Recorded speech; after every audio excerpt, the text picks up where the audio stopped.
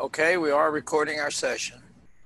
Good evening, everybody. So this is our second session, and I'm Yelena. So this is an agenda for tonight. We're gonna talk about the custom data visualizations. We'll talk more about the dashboards and infographics, creating a storybook, how to use a storybook, analytics exchange site, team folders, and then there is a bonus. I'll show you how to join data sets. Okay, if they have common in column. All right, so some reminders here. For the purpose, whenever you use Watson Analytics or any cloud environment, forget about the browser back and forward button. You want to use the menu instead, and the deletion is permanent. There is no recycle bin. So where you would, if you deleted something on your PC, it goes to recycle bin, you can recover, right? There is no just such a thing in the cloud environment. Now, what I was talking about the custom visualization is, remember earlier, you created visualization just by typing in a question. But if you scroll down, you'll see this, right? This section here, where you could literally pick the visualization that you want to build and just drag and drop the fields that you want to show. So let me go ahead and see, here it is. Do you remember we used the risk student, right? Data for the last presentation. I'm going to continue with this data set now. So look, that's what I'm doing here. I'm gonna click here, right? Remember that last time we were looking at the suggested starting points and we were asking questions here, right? And it would give us the suggestions based on the question we typed. Now I'm going to take a slightly different approach. I'm going to scroll down in here and I'm going to create my own custom visualization. Just as an example, let me pick this one. That's one of my favorites because here, on this one, it allows you to look at the actual numbers. Now, let's see what we have here. These are called the data slots, right? And if there is an asterisk here, it means that it's a required data slot. Into each of the slots, you must provide the fields. Like those are basically the column headings and the row headings. And the cell would be the actual data that you want to show. Like, let's do an example. As an example, we're going to select here county. Well, to select the field, I can just do this. I can just click here, and then I find my field in this drop down, right? Or if the drop down is too long, I can type in here if I know the field name. So I'm going to select county, right? Look, this is a county, right? Every row is going to be the county. Every column, I want to show the class rank, right? Well, okay. Now, for the cell is going to be my summary data, and I want to show the student GPA. So I'm going to click here, and I'm going to click on this. I'm going to type student GPA. Actually, it's here. I don't need to search for it. So here it is. Now I'm getting this data here, this table. Look at this. So here, this is Albany, New York County, and this is the first quartile, right? And this is the average student GPA. I'm looking at the average, right? How do I know? If I hover my mouse here, right, it says the average GPA and it shows me the actual number. Over here, this cell is blank. It means that I don't have anybody in the first quartile who lives in this county. Well, here, blank means nobody, not applicable, so to speak. I don't have any data that fits into this category, right? So what this slot means, multiplier, sometimes I want to have a separate chart per gender, perhaps. So that's what I'm gonna do. I put a multiplier, and it's gonna do 2 charts per gender. Well, one reason I would do this is that if I want to compare, if there is a difference in the GPA between genders, right? Well, I see some, right? So this is one way to do the comparison here. You just put the gender here, and now let's do this. Let's rename this, and I'm gonna name it as, let's say, GPA per class rank. and county, right? Well, let's name it like this. Well, the reason I need to name it is that later on, when you try to add this visualization to your display, you will know what's in the top, right? I'll show you what I'm talking about. Okay, but before we start creating displays, let's create more visualizations. Well, the reason I want to create visualization here in a discovery workbook, because I want my visualization to be reusable. If I want to use it in more than one, display, so to speak. So now here, well, what we did is we have actual numbers, right? But sometimes you're going to be in a situation when the number does not matter. You want to look at the actual relative comparison, so to speak, right? So if this is the case, more likely you're going to choose the heat map, right? Well, yes, this is a comparison heat map. Heat map can also be used to show the relationship, but in our scenario, let's choose the comparison, and in here, I'm going to pick the, let's say, the class size. Here it is, right? Every row is going to be our class size, but in this case, a class size is a discrete. It's not the actual number, it's rather the range, right?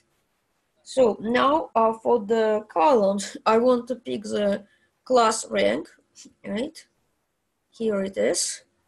Now for the color code, let's do the student count. But how do I do the, actually student cost, sorry. Student cost, let's do it this way now. Okay, so now, and I want to look at it by gender. So I put it in a multiplier, right? Okay, see this? Well, the difference here is that I don't get to see the actual number. Instead, I see the color. And the higher is the color, the darker is the color, the higher is the cost. But I'm not interested in a grand total. I'm interested in a average cost, right? So watch here. Some of you asked me how to do it. I right click, then here is a summarize, and I'm gonna pick the average. Okay, more likely you're gonna look at this, and then you probably want to do comparison by gender. See this here is a fourth quartile, and here is a class size, right? So you probably want to say that for the class size, right, then 100 to 200, and the fourth quartile, that's where you see the difference between male and female, right? Yeah, so that's how you would analyze this. And also you could add another variable here if you like, right? Then you're gonna repeat it again. So if I add something like an oscillate, I believe I'm gonna repeat it 4 times. Yeah, see this? I'm gonna be repeating it for each combination of oscillate and gender, but to delete this, you just do remove, okay? You can also apply the filter, because here at the bottom, you've got the data tray where you can define the filter. But let's do this. I'm going to save this. I'm going to look at this. Let's just say it's student cost, right? Well, okay. Now, what I have to do is, this is important. I have to save the whole discovery workbook, and I'm going to put it in a personal area, and I'm going to save it as, oops, it saved it as new discovery set. I don't like the name, but, well, I guess I could rename it later. Later I can rename it, but this is not a descriptive name. This is not good what I just did, but okay. Well, let's see. Suppose that we want to see the differences. We want to see the relationship perhaps between class size and class rank, right? So how do we do the relationships? Remember that we've got this network diagram here, right? So now I have to and from and the line width, so to speak. So what I'll do here for the from, I'm going to pick the class size, right? So let me see, this is a class size, right? So for the to, I'm going to pick something like a class rank, and here, the line width, I want to look at the change in GPA, right? So I want to look not overall GPA, but probably the change. So I don't see what I'm looking for. I can just go in and type in here, and it's gonna find the column for me. Okay, here it is. See this? So here is basically the thickness of a line is gonna tell you the relationship strength, right? So let's rename it. So I'm gonna call it as let's say change in GPA, right? Well, usually you're gonna call something more meaningful, but I'm showing you what can be done, right?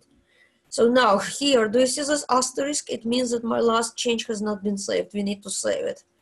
So to save it, I click here. See, this is a menu, but when I tap on the menu, by default, it's gonna just select the first choice. So I can just tap here, it will save. While it's saving, do not click on the X button. Do not stop. Because basically when you start something, you try to stop it, it starts another process. So just let it save it. Sometimes it takes a little bit of time, let it take its time. Okay? But for me, it has been cooperating so far. Now, one of my favorite visualizations, another one is a map. Let's take the map here. If your data has something like a geographical information and you want to look how something changes by the country, you're gonna add this map, see this? Geospatial analysis.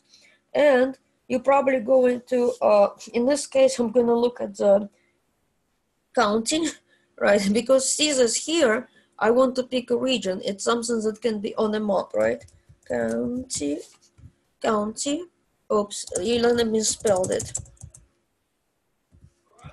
Here it is. This is a county.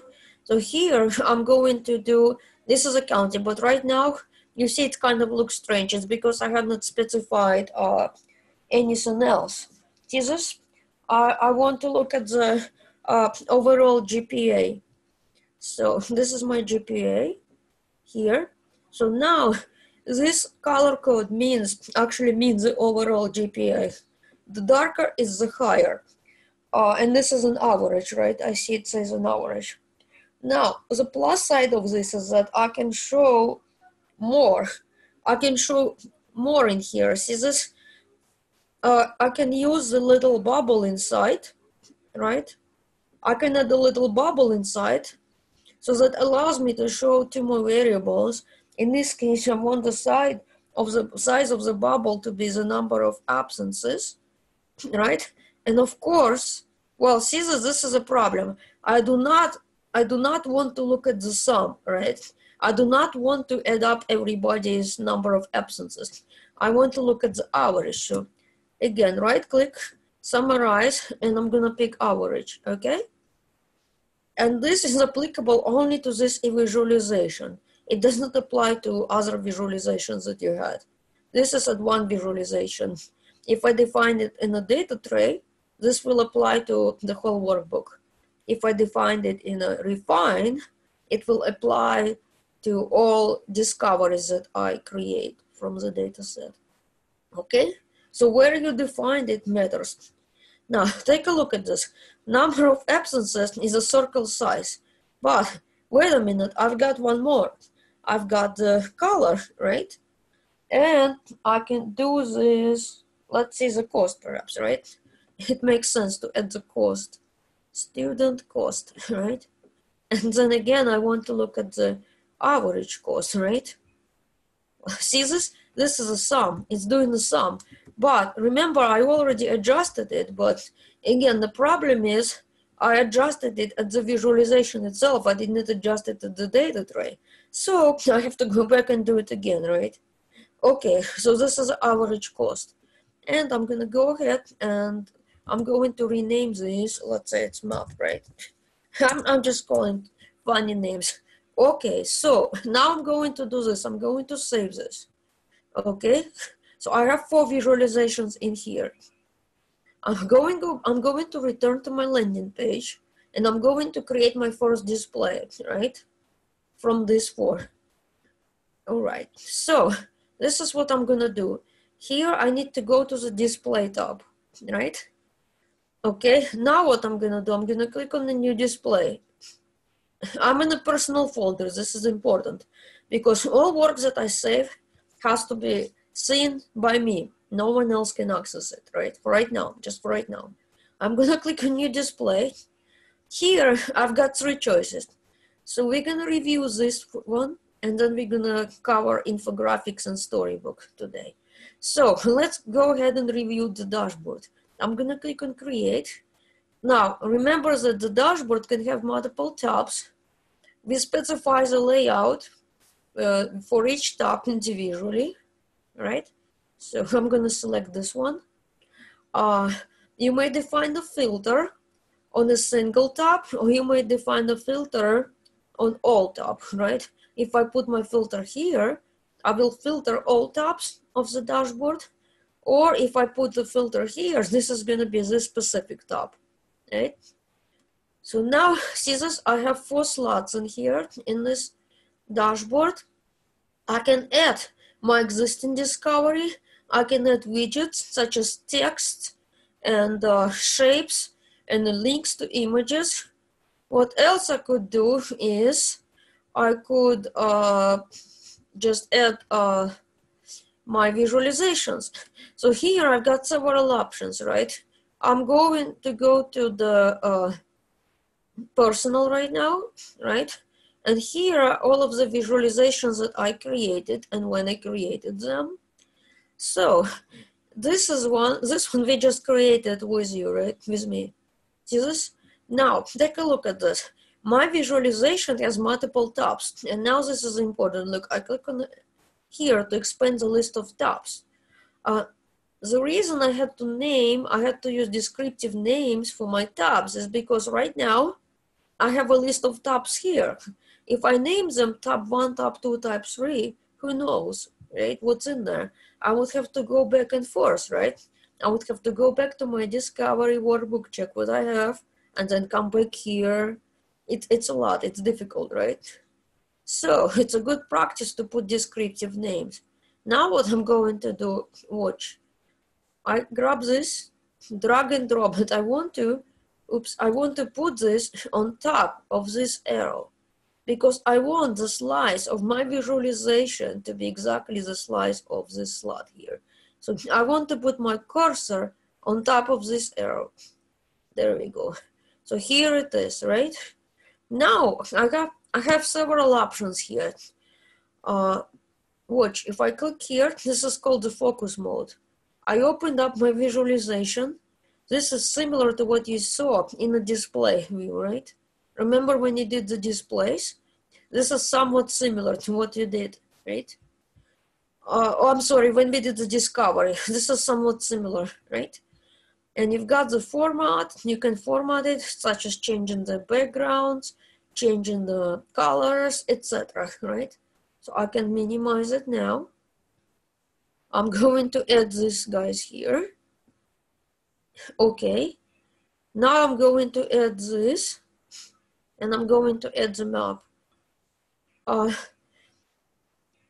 One thing that I wanted to mention is that these visualizations that you add are not necessarily from the same discovery workbook. They could be from different. So this is what I'm gonna do. I'm going to add a new tab in here now, and I'm gonna do this one. And I'm going, look here, this is just a proof of concept. Let's check if the decision trees work. Oh, there we go. So here is the decision tree, right? So guys, this is a proof of concept that your decision trees are up and running again. See this? Well, this was reported to me not working yesterday. It's fixed now, right? And let's add one more tab. And I'm gonna do this, and I'm just gonna add the spiral model, okay? So this is a proof of concept. Okay, so now what I'm going to do is, I'm going to rename this tab, and I'm gonna put it as risk drivers, okay? So, and here, this is the second tab, and I'm going to rename it as risk model, right? And this is my first tab. I'm going to change name, and let's see, let's click on this, and I'm going to rename it as what's a good name for it? Let's say GPA, whatever we call this, GPA and cost, something like that, right? Well, I'm just being funny here, right? Whatever. Okay, so I have 3 tabs now, right? What I could do is I could apply the filters. As you may remember, the last class I showed you how to apply the filters to all tab or to a single tab, right? So here, let's also go ahead and save it. Let's save it, save as, and I'm going to save it as okay, personal folder, and let's call it student findings dashboard, right? Okay, I'm going to save it now, and it says, okay, let's save it. There we go. So after this session, tell your instructors that the spiral models was fixed, okay? So now let's go back to the landing page in here. Okay, now we are going to add the infographic. The main difference is that infographic is a single page. There are no tabs, just a single page. You cannot apply a filter to the group of visualizations. It's either all visualization or no filter at all. So let's do this new display, and I'm going to do infographic. I'm going to hit create, and I'm going to select this layout, okay? So now what I'm going to do is I'm going to personal.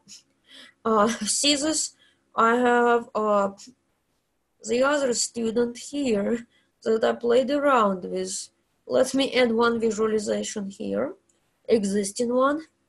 And now what I'm gonna do is I'm gonna add the new one. See this, I can add the new discovery here. But the problem with that is that whatever I add here will not be available for other displays that I create, okay? So just remember it. You can do it, but it won't be available. Okay, so let's do this. Let's click on new discovery. Now what I have to do is I have to select the data set, right? And it's this one, I remember that. So now this is going to be like killing 2 birds in 1 stone. I'm going to show you a different visualization here. And let's say, let's do this one. Scroll down. This is a dial. This is another comparison, right? And in this case, watch, I put it in the focus mode. And here, I want every line here to be the class rank. And I want the links to be the student GPA, right? So, or overall GPA, student GPA, actually. Okay, good. So here it is, right?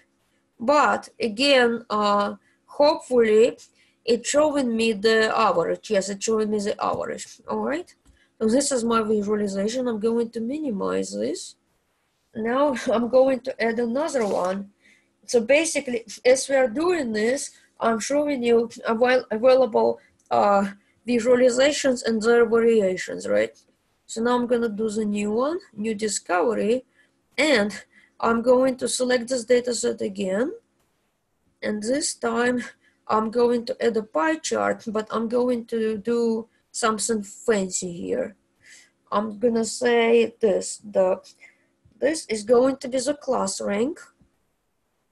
But in here, I'm interested to know the number of people. So how do we get the number of people? Well, here is a trick. There is a variable that's actually not in the data set, but it's there. This is called the row. This is called the row. So let me type the rows here. Well, this one is just the row number, right? So what I'm doing here is that I want to count the number of rows, right? I put here, this is rows. It means that the size of each segment is the number of rows, right? So here it is. Now what I want to do, I'm going to play with the formatting, right? Let me show you what you can do here. I'm gonna click on the format, and I'm gonna do this. show, well, I'll leave it as is, but this is a variation. I want to show it as a donut, but for my numbers, I want to do the percentages, right? There we go. So here, I'm going to show the percentages, okay?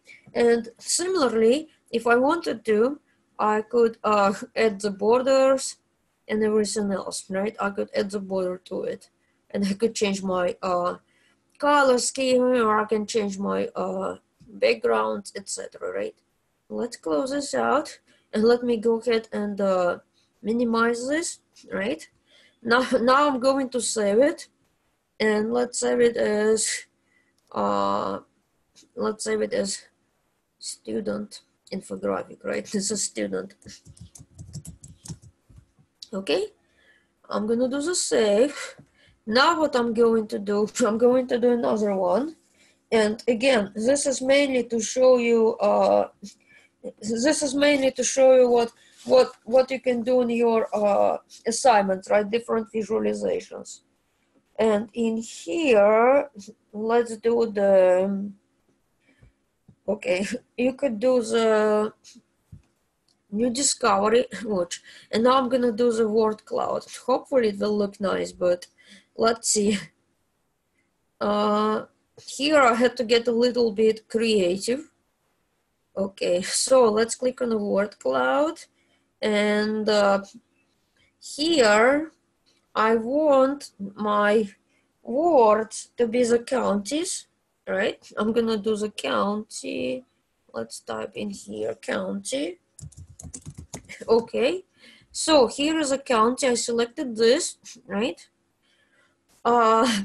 Now what else I want to do?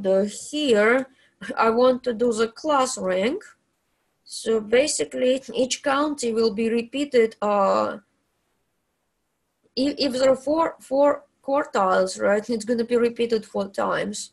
But I want the size to be the average number of absences. This is what I want to do, right? Well, right now it's going like a total, but who cares? Because take a look at this. We cannot really judge by this because we don't know how many students, etc. So in reality, we want to look at an average here, right? So I'm gonna change my average in here. There we go, right? So now let's minimize. Well, I had to be a little bit creative. Oops. To show you this visualization. Okay, now let's go ahead and hit save. I did not save it, right? So now I'm gonna start building my storybook, right? Well, I have only 2 displays, but well, let's get started, right? And what I have forgotten is this. I have forgotten to get a copy of an image. I have forgotten to get a copy of an image for the next piece, but let's see. Okay, let's do this. Let's go ahead and start working on the storybook. So I'm gonna do new display. Watch. I'm gonna do expert storybook, and let's name it student storybook. Okay, and I'll show you here what I'm talking about. I'm gonna go create. Okay, well, usually when I create the storybook, I usually add the background image, right? But that's all right. Okay, so let's close this out.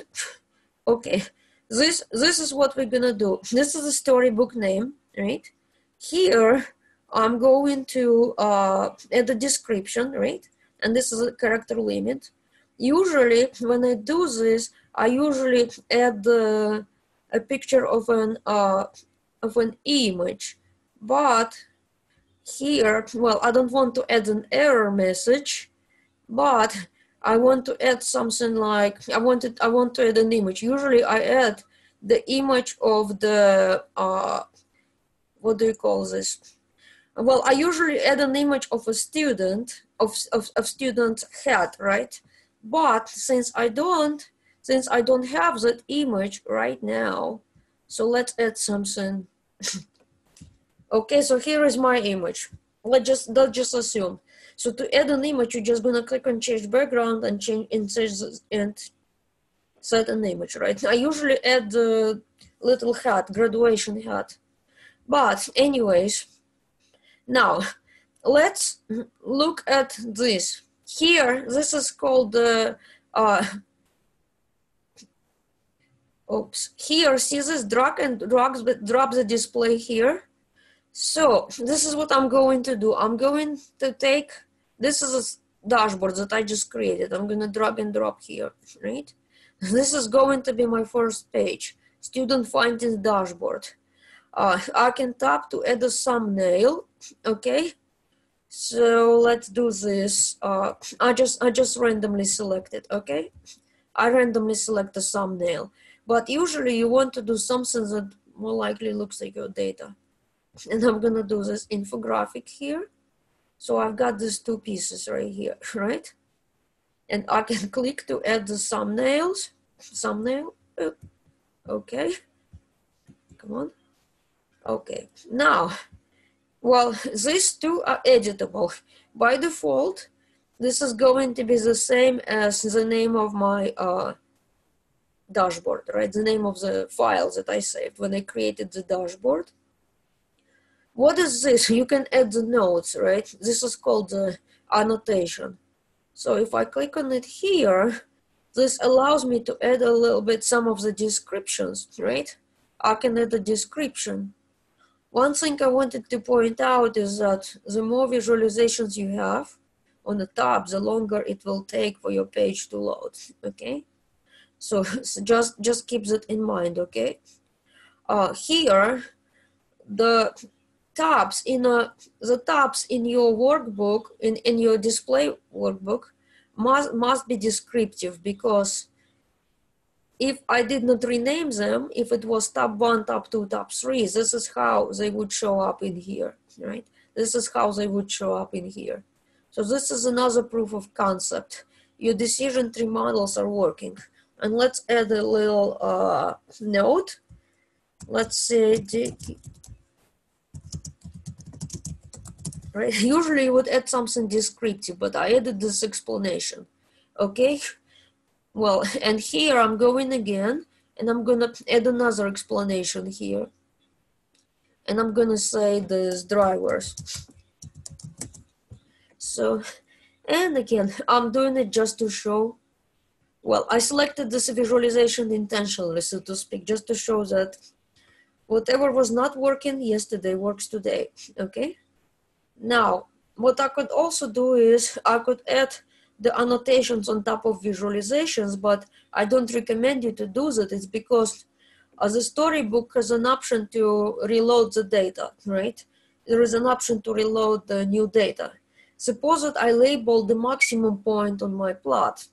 When I reload the data, my maximum may no longer be a maximum. So you have to be really careful when you put something, label something on top of visualization, okay? So now what I'm going to do, I'm gonna hit okay, and I'm going to save this, okay? Now notice that here, yes, I'm going to save, okay. Now here, I forgot to show you something. Did you see the eyeglasses? And now they changed to pencil. The storybook, similar to the displays, it has two modes, the edit mode and the view mode. So if you see the eyeglasses here, it means that right now you're in the edit mode, you can edit it. If you see the pencil, it means that you are in the view mode, you cannot edit it, right? So now let's click here. Now, right now I'm going to be intentionally in the view mode. Right now I changed my head from developer to a user. So this is how the end user is going to view your storybook. There are two pages here, right? The expert tab findings. I'm gonna click in here, right? And I'm going to start here. This is my first page of the storybook, right? Every page is called the tab findings. And see this? Here is a node that I added, right? Decision tree model and drivers. I added these two. Now here, well, this page, I had four visualizations. This is the reason it's taken its time to load. And here, this visualization, this tab here, is just one visualization, right? I can just click on the top, And this is how I navigate within the same top finding, right? I click the tops. Now, do you remember that I added the dashboard and also I added the infographic, right? So I've got two top findings. I can click here. This is my second one. This is the infographics that I created. The more visualizations you have, the longer it's gonna take to load, okay? Now here, there are no notes because I did not add any. Another thing to see here is that when I click here, I see the data set that was used to build this storybook. In this case, I have two displays. See this infographic and dashboard, and I have only one data set, right? Do you see this replaced? In theory, I could replace the current data set with another data set with the same structure, right? Perhaps another sample, so to speak, right? So this is one reason I suggested not to add the notes on top of the plot itself, because, for instance, if you say this is a maximum point, when you replace the data, it could be minimum point, something like that. Now here, this is your data information. Oops, this is a data information, right? This was the file name and the date when it was saved on my folder, personal folder. I saved a copy of this file today, okay? So I click here, and then I click here to close this out. Now, what else can I do with this? I click on the home button, I look at the top findings, and now suppose that, unfortunately, I did not get all answers that I was looking for. This is the fun part. And here you can stay up all night, but I'm not gonna do that. See this? I can click on ask question, and yet I can create another visualization, right? I can ask additional questions based on this storybook, and I can create a different visualization. I will be creating another discovery, but then I can use that discovery to build another display, and I can add another display as a top finding in here, right? Right now I have two top findings I can add, and I can keep it going and going and going. Well, I promise I'm not gonna do that, but watch what happens. I just added the discovery, right? This is going to be new discovery set, right? I clicked on the suggested visualization, and this is going to be just the new discovery. I'm gonna do this. I'm gonna save this. I'm gonna save it in my folder, and I'm gonna say that student discovery 2, right? Well, I'm just naming it, okay? And then I could go in and I could create another dashboard, and then I can add it to my storybook. Now, one thing is that I did not close the storybook. I did not close the file. It still remains open. How do I know? If I click on the arrow here, it's gonna show me everything that I have opened. And this is where the problems start. Well, especially if you're sharing the files, and I'll get to it shortly. Only when you're sharing a file with your team, only one person can have it open at the same time. So even if I log out, right, from my PC, even if I'm completely logged out, if I left this open at the time when I logged out, I keep the lock on this file, right? I keep the lock on this file. I still have it open. Okay, so see this? This is how I get back to this, right? I could also go back to the landing page. I could also go back to the landing page, go to display and click on my storybook. That's another option, right? Or if it's open, I can come back to it here. This is the storybook. So now what we're gonna do is, well, we were getting to it. Your last assignment, right? Not this assignment, but your last assignment. Well, this is a fun part. You're going to be working in groups. Well, you know, when you work on the real work projects, more likely, it's no longer an individual. You are a team, right? So what will happen is, week 9, end of week 9, your instructor and TA, they will put you in the teams. It's either 3 to 5 students per team, and your TA or instructor will email me the team assignments. And what I will do is this. You have, here is a shared folder, right? Click on this. And you will see a folder. Well, here I named it as Spring 2019 Data 610XXX. But instead of XXX, you're going to see your session number. And this is the only session that you will see. Well, you will still see these two folders. And this is the folder that you'll see, Spring 2019 Data 610. Well, and XXX is going to be 9040. If you're taking a class with Professor Moreta, and another session is 9041, right? So you'll see that. Then you're going to be assigned to the group. Just for the purpose of this demonstration, suppose that I'm in group number 1. So this is what you will do. You select this, and you're going to click on this X, right? And you will see the folder for your team. I'm group number 1. When I click on this, I will see all files that were shared with my team. Well, in this case, I have more. I have subfolders. And well, the reason I created the subfolders because I wanted to show you something. So anyways, this is how you access your team. Watch. Okay, here, look, personal, and shared, right? What you're going to do is this. As soon as your instructor or TA notifies you that Yelena finished creating the shared folder, you're going to do this. You're going to click on shared. You're going to click on this plus, right? Oops. You're going to click on this plus. Oh, and now remember, I have this display selected. I want to be on data usually. Okay, look, shared. Now I'm going to find my session. I'm going to expand it, right? I'm going to go here. And this is my group. See this? I select my group. And this is everything that my group may have shared with me, right? So these files here are work that was done by my group.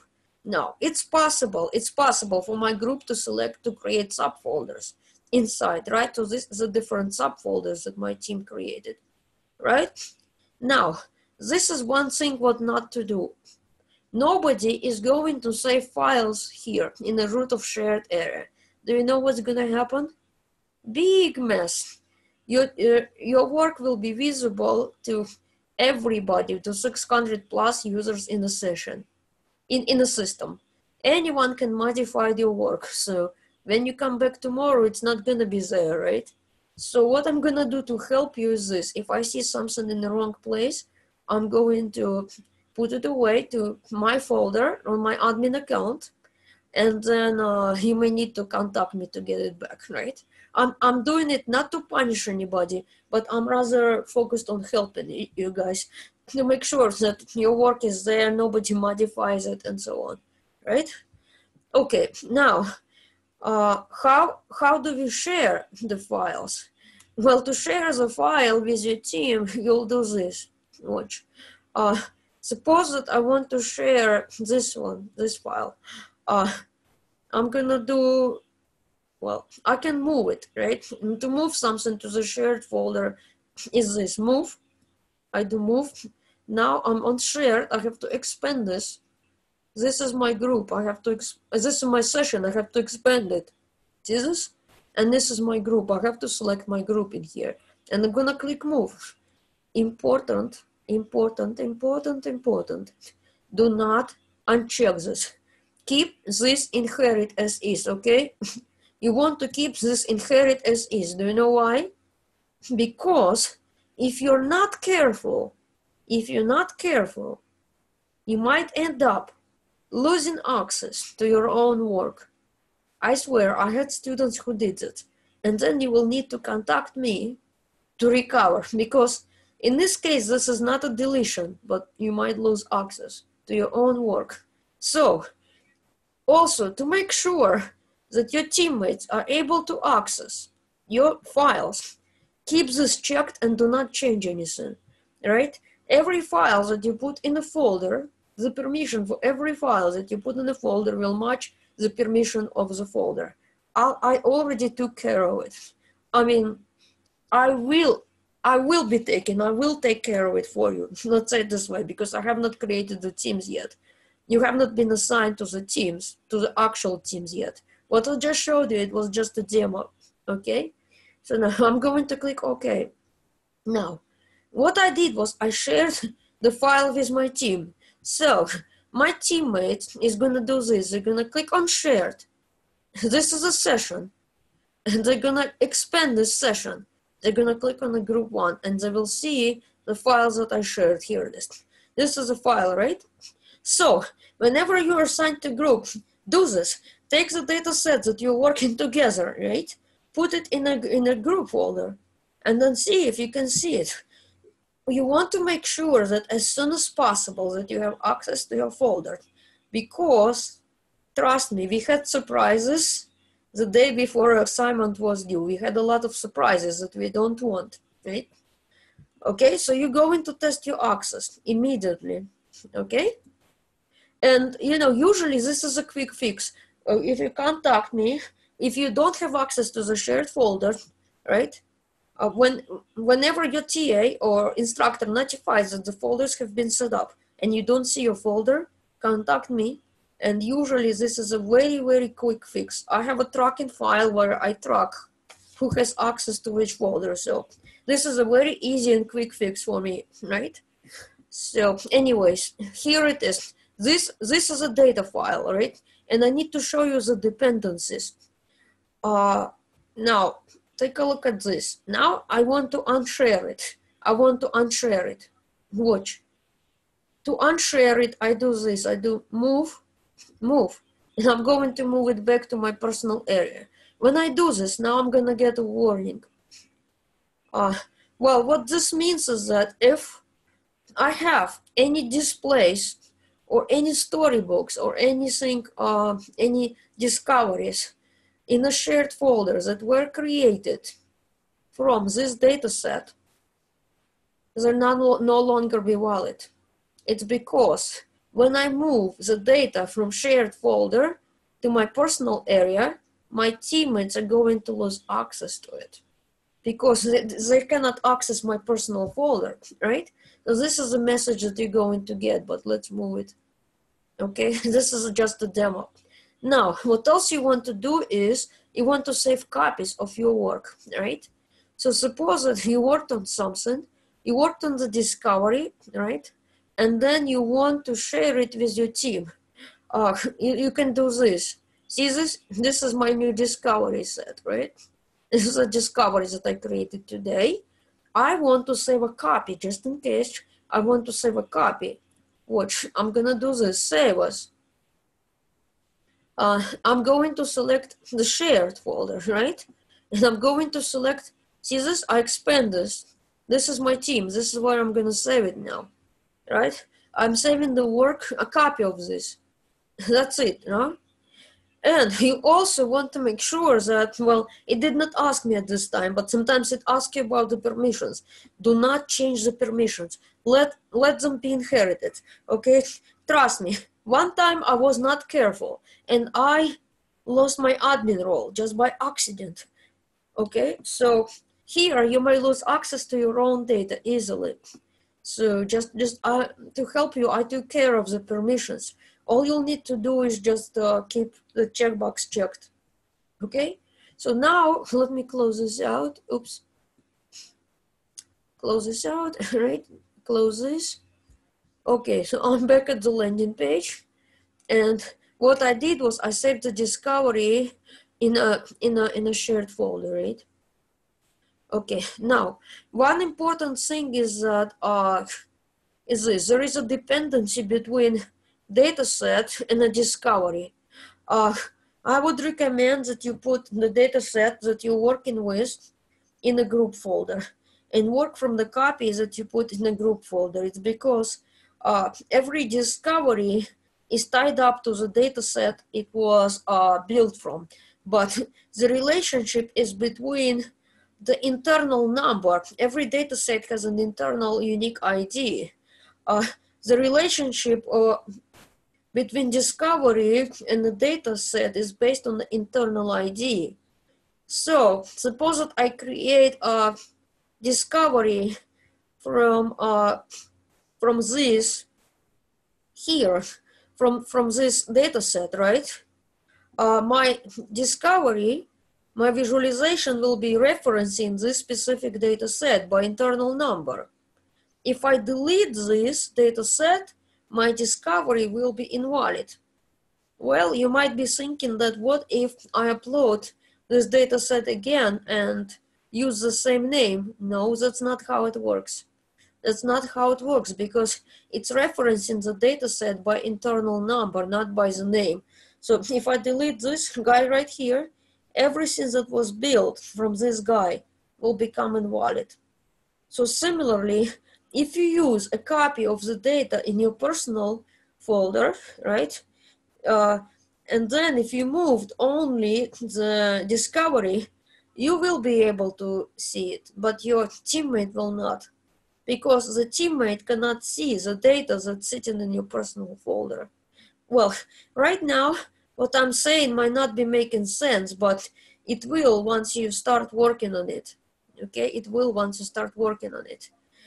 But now you might be wondering why I have several subfolders in here. Well, I wanted to illustrate some dependencies here for the storybook. There are some interesting dependencies that we have for the storybooks. Here I have a storybook that is, well, this is a situation when my teammate shared the storybook. Well, the name is Student Survival, okay. But the problem is they did not share the data and they did not share the displays that were used to build the storybook. So this is what I'm gonna do right now. Well, when my teammate ran the storybook in question, the storybook worked as expected because the teammate is able to access pieces in a personal folder, right? But I cannot access other teammates'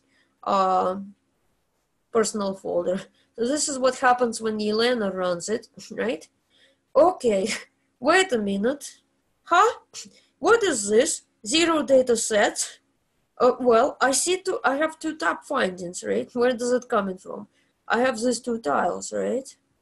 Okay, so this sounds right. Now, but let's see. What is this tab findings about? Let me take a look at this. Ay. No displays can be found. Oh, now I click here. Where is my data? Nothing. Why do you think is that? Oh, it's because my teammate didn't share any displays with me, right? All right, let's close this out. Let's do another attempt. And in this case, in this one, this is a goldfish storybook. This one is missing the data, but I've got my 3 displays in here. See this? This is a goldfish, and I've got my 3 displays here, and I've got the storybook, okay? So now let's see, maybe that will work, who knows? Let's give it a try. Okay, so, oh, I see a nice picture, good. Now let's take a look at this. Well, a minute, I have 3 tab findings. What does it mean, 0 data sets, huh? Okay, well, let's see, maybe that will work. I click on this. Now I'm gonna see a different problem. We cannot access the data, right? You'll see this. When you work on your assignment, you'll see this. We cannot access the data. Huh? What happened to my data? Well, let's call the teammate who created this display. He or she should have shared the data, right? I click on more info and this is an error. So whenever you get this error, there could be 2 reasons. Reason 1, the data was deleted, in fact, okay? Reason 2, your teammates forgot to share it, all right? So this is a problem. Now let me do this, let me close this out. Oh, actually, take a look at this. Well, here I see that I have 3 displays, but there is no data, see this? So this is a problem, right? Let me close this storybook. And also, in fact, if you go in if you check this display over here, you will see the same problem. Right? This is part of your troubleshooting. I know I had this display. Let me see if this is going to work. Yeah, right. It doesn't, right? Well, it does not work because I didn't share the data that I used to build this. Okay, so now you don't have to share the discovery. It's because once you add the discovery to display, it sort of like gets, what do you call it, inherited? Well, it's not a good word to use, but you see what I mean, right? You don't have to share the discover. You have to share the data and the display when you share the storybook. Okay, now here this one is correct.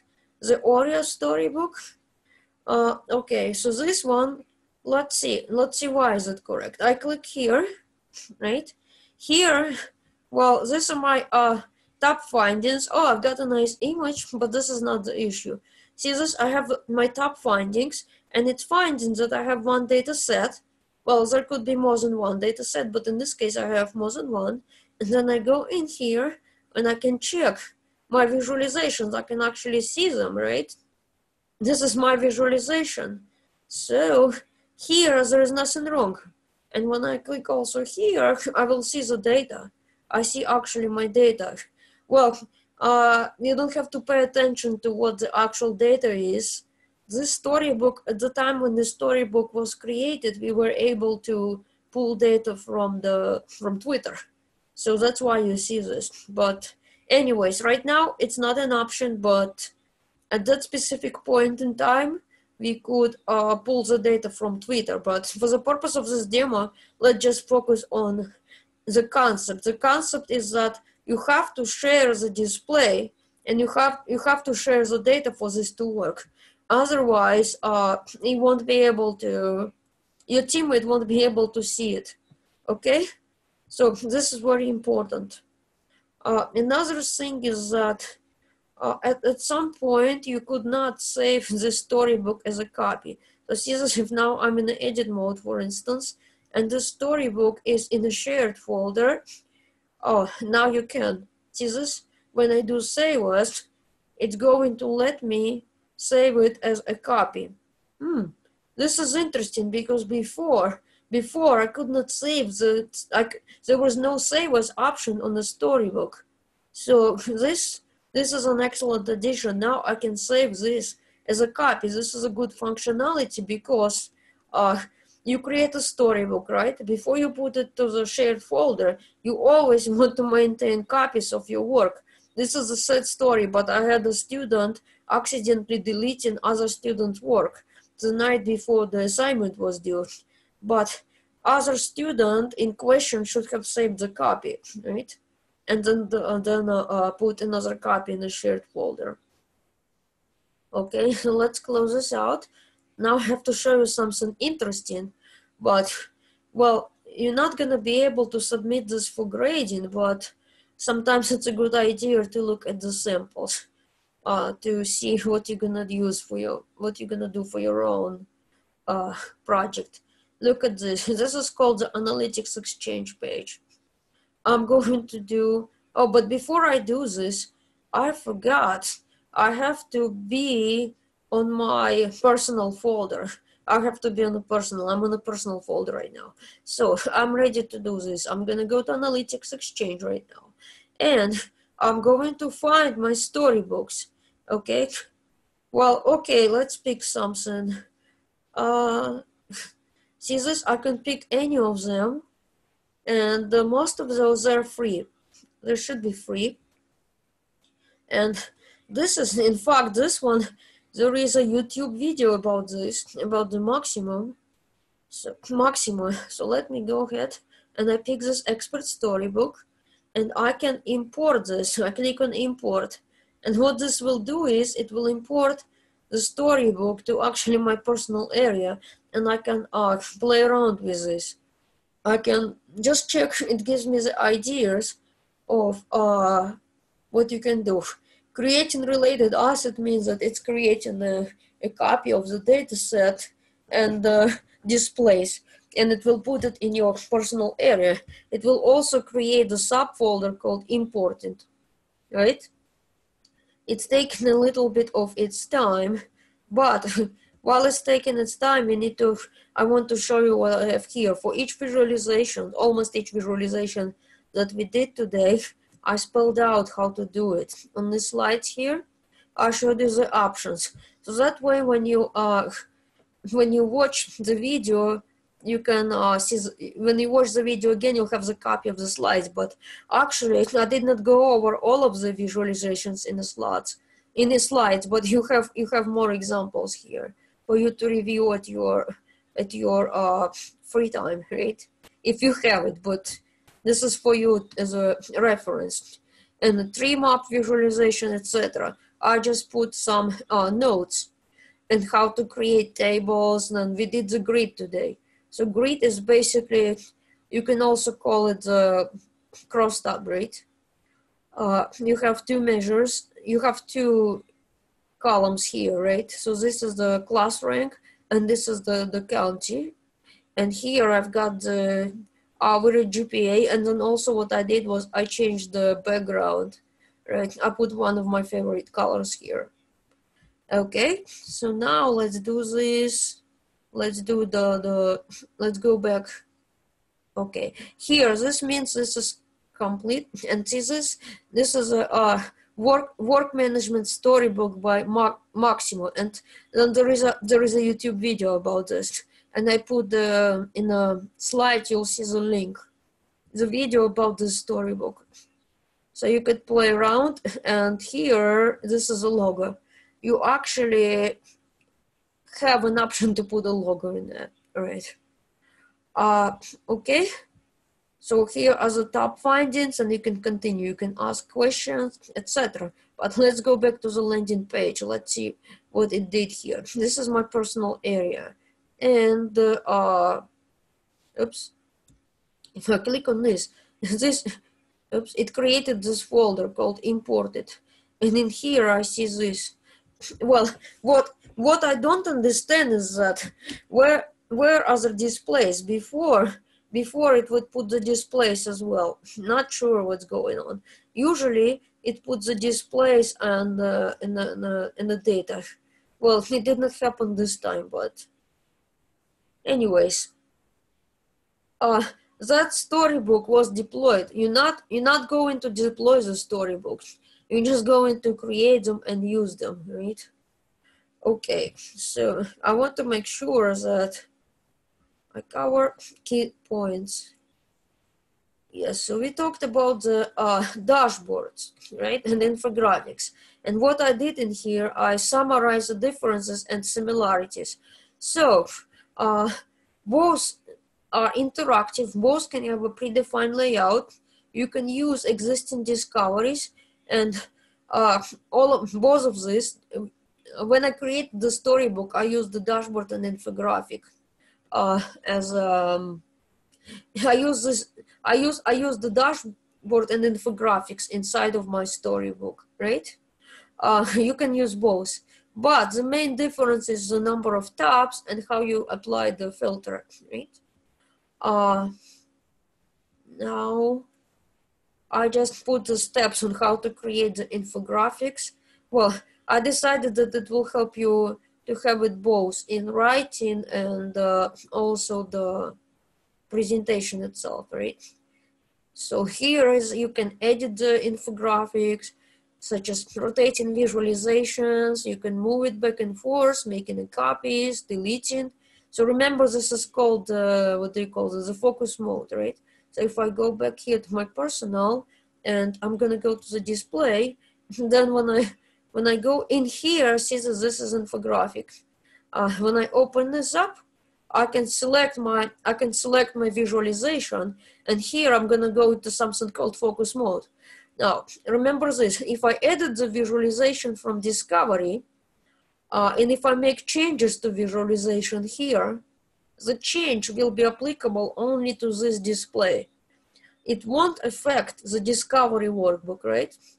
So whenever I make a change here, right, not at the discovery workbook, when I create a new display with the same discovery, the change that I make here won't be visible, right? So just remember the differences. If I create the new discovery on the fly here, it won't be reusable. Any updates to the discoveries that I have here won't be reusable, right? That's one main difference, okay? Now, here I can click on this, but not, yes, but I have to be in the edit mode. I forgot to say, this is important. In order to make changes, I have to be, my infographic has to be in the edit mode. How do I know? See here, if I see the eyeglasses, I'm in the edit mode. And here, this puts the visualization in the focus mode, right? But what's in the edit mode? The edit mode is for the infographic. I can edit it. And similar, you can do this. You can apply a single filter, and you can also do the formatting, right? This is formatting, and then you can do the widgets. Here, well, you cannot add the image directly, but you can put the link. But for the storybook, right? For the storybook, you add background image directly. It has to be a direct image, not the link to an image, but image. Okay, so now let's here. Well, usually when I do this presentation, I go back between slides and between slides and the actual hands-on part. So you got this part, right? I showed you how to create the storybook just by drag and drop, and I showed you how to add the notes. And this is a picture I was talking about. Usually I add this graduation picture to the storybook. So this is a graduation picture. And then in the past, what I did was I created a separate display for the GPA. Then I could have separate display for the student risk analysis, right? Analyze if the student is at risk of academic performance. And then I could have a separate display with cost analysis, something like that, right? Well, usually when you create a project for your assignment, you want to narrow down. You want to focus either on the GPA or on the cost or on the risk, right? Or something like that. You want to focus on one variable, right? But what I did here just for the demo. Now, here I'm just showing you how to look at the data inside. The data that was used to build the storybook, and it could be more than one data set. Just remember that, right? So here, basically, this is just the options. Remember when you click on the ellipses, there are some options, and you're gonna have rename, move, and delete. For the deletion, I want you to remember that you cannot undo the deletion. That's it, it's gone. Now here, well here, this is the analytics exchange page. This is the page where we went to grab the storybook sample, right? So I mentioned that there are two storybooks. Actually, there's two storybooks. You see examples on the YouTube. So if you're interested, you could watch these two videos. Okay. And here are some more web pages. There is a Compass to Success analysis. This is just a case study where the presenter discusses their storybooks that they created. Here it is. There are like 3 videos, I think, or 2 videos here. So this is another storybook example where you can watch the presentation. Here, well, basically here it's an explanation of the different permissions, just to make sure, just to give you an understanding.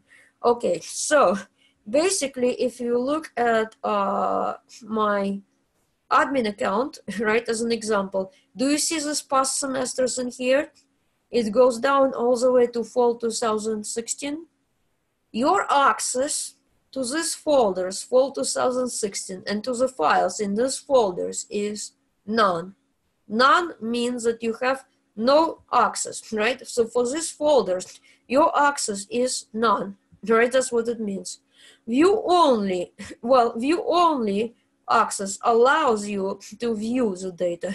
So this is an example. An example is right here. So now I'm not on the admin account, and this is this folder. Everything in this folder. Everything in this folder, you have a view-only access, so you cannot upload the files, you cannot modify the file, but you can open it and save a copy, right? Or you can create a discovery based on it and save the discovery in your personal area, right? This is what you can do, but nobody can make changes to it. Well, it's set to view for everybody except the administrators, okay? So now, another permission, this one is going to be view and edit. This is a permission you're going to have in your team folder. So whatever you put in your team folder, you'll be able to see and it will be editable. But no way, you're not going to be able to give permission to other teams to access data in your folder. No way. A full control, this is me. I'm able to modify the permissions on your folder.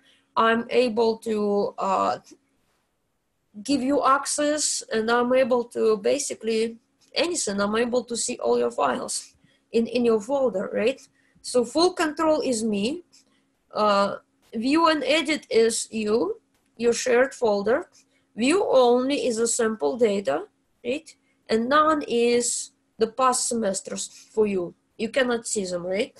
I have full control because I'm an admin. You have none, right? So basically, I'm here. I'm showing you again and again how to access your folder.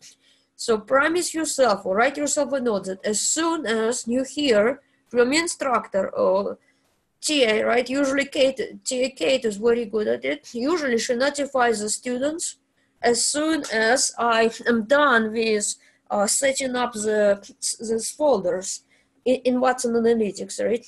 So she usually sends me the group assignments, and then I set it up, and then I let her know when it's done, and in turn she's gonna let you know when the setup is done, and as soon as possible, go in and check if you see your folder, your group folder, because, well, it's very easy to fix. I have a tracking file where I track who has access, who belongs to which team and which session. So it's very easy. I can just look it up and do it. If I'm at the computer, it will be fixed in no time.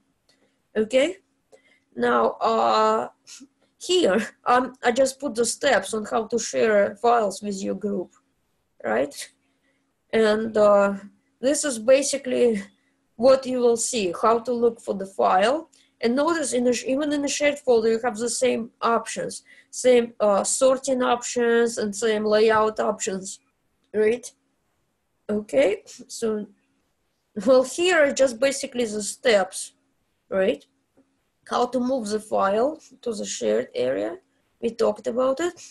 Now here, this is an example of what not to do. Well, because see the problem here, this is file, it's visible to everybody. So if you put this file in a root of shared folder, anyone can modify it. So it's like somebody stepping on your foot, you know. You're doing the work and somebody is overwriting it. We don't want this to happen, right? So I'm gonna help you. I'm going to remove it, right? Or if you saved something in the wrong place by accident, go ahead and remove it. We're here to help each other. Now you're gonna get this. Well, okay, remember this slide, okay? If you don't remember much, remember slide number 35, because this question is gonna come up. You getting this error. No data access, right? This is similar to what I showed you earlier today. Your teammate created the discovery, created a visualization from the data file that is on his or her personal area, right? He or she moves a copy of the visualization to the shared folder. He or she is able to see the visualization without a problem because the data is in his or her personal area, right? When you log in and look at this visualization in a shared folder, you're getting this error. Why? Because you cannot see the file, the data file that is located in your teammate's personal folder that was used to build that visualization, right? So, well, you're gonna see this error a lot, right? It happens, especially as you're learning how to work in groups here, okay? Now here, well, this is a picture of the dependencies. Take a look at this. Discovery depends on data, right? Without the data, discovery is invalid. This dependency here, I demonstrated you earlier. I showed you what happens when I have a storybook without these dashboards and data, right? I showed you what happens when I have just a dashboard and no data. And I showed you what happens when we have the storybook with dashboards but no data, right? Well, this is what we demonstrated tonight, right? Well, just this is what I did. I put this diagram for you. So here, well, see this, you've got two errors. It means that your infographic could be based on more than one data set, right? And a storybook here, in this case, we've got two dashboards and infographic, right? Here, just the dependencies, right? So if this piece here was missing, then in this case, part of the storybook would be invalid. If I was missing only one dashboard, then part of the storybook would be invalid, not the whole thing. Okay? Well, I just put this a screenshot of these errors for you. So if you get the errors along this line, just remember that you may have forgotten to share. Everybody does it. Okay? Well, see this? Do you see this? Well, you're gonna look for the signs, no data available message, right? So if you see this, if you see a message no data available, then you will need to contact your teammate to upload the data. Well, here, this is the fun part. Sometimes our data is located in multiple files. Like, let's go back to not admin account. Okay, here it, sorry, okay, this is not admin account. Let me go back to personal. Okay, look, I have three files here. I have the sales data, I have the product, and I have the customer. This is how my sales data looks like. I'm gonna click on refine. So I'll show you the problem. Well, the problem is, look, I have a customer ID, right? I have the product number, but I need to know what my customer first name and last name, right? I don't understand what the customer ID is, right? I need to know somebody's name. So this is what you could do. You could do the join. So let's do, look, I'm gonna click on a plus, and now I'm gonna select the data set to join with. In this case, I have it in my personal folder, and this is my customer. I'm going to select this, and like this, see? It does not matter that the data has only a single sheet. I still have to do this. I'm gonna click on OK. Now, see this? I have these two here. Basically, what I would need to do is this. See this is customer ID number 7. I would have to go back in here and find my number 7 to get the first name and last name, right? This is what I have to do, and to get the phone number. And then I would have to grab another one here and look it up. Now, is it an efficient way to keep looking it up one at a time? No, right? So there is an alternative solution here, is this. Here, I'm going to join these two data sets, these two guys, on customer ID. Watch. Here, this is sales, and this is customer. So what I'll do is I select this, and I'm gonna drag and drop. This is a joining column. Well, instead of going in and flipping the top, just looking up, right? Looking up the ID in the next, in here, in the customers list, I want it to be there for me, right? Watson Analytics did it for me. See that? So when I go back to my join data and I have to minimize this, I can minimize this. See this? I have it here. It's right in front of me. And if you look at this, there is different color code is used for each data set. So I have the sales are in maroon, and this one is in green color. Okay, so now notice that there is a customer ID. See this? Customer ID here, and also there is a customer ID in red. So what it did was it took the customer ID from sales and matched with the customer ID in the customer. And for the purpose of analysis, you could also hide one of these. You could hide one of these customer IDs, right? Well, usually, well, first of all, you don't want this ID to be used as a driver, right? You want to uncheck this. You don't want it to be used as a driver. Or you could also hide it. It's in here. You would need to click on a list of columns and uncheck, right? And you have to save this, but I'll tell you this, to save it, you have to save it as a copy. Saving it won't work. You have to save it as a copy. And let's say save it sales customer. Okay, I'm gonna save it. Now, it would have been nice if I could also grab my product number, well, product name. Unfortunately, I can join only two. I cannot join more than two at the moment, okay? I only can join two data sets at once. Okay, so here, well, basically I'm illustrating there are different types of joins. You can choose to select only the customers who placed at least one order, or you can include all customers even if they did not place any orders, right? So there are different types. Here, this is an example, I believe, yeah. So here, basically, you're picking up equijoin, right? This is called equijoin also, when you're picking up only the customers who have purchased, who made at least one purchase, right? Ultimately, alternatively, you could have some customers who have not purchased anything. And sometimes I want to include them as well. There is an option to specify the join type. So if I go in here, right?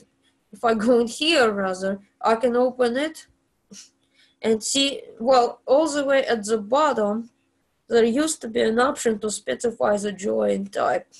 It's like, oh, it was there yesterday, but not today. Oh, maybe you have to select this. Nope. But anyhow, there used to be at least an option. I do not see it right now, but, well, let me see. Let me minimize. Oh, yeah, it's in here. See this? This is an option. Right now, I'm doing the matching rows. Here, I can do the rows in the first data. I can include all rows in the first set that don't have a matching row in the second, and the other way around. I want to include the customers that have not placed any orders, right? This is what it's going to do now. See this? I'm including the customers, and that customer never placed any order. See, this is what I'm doing. This is called the outer join, right?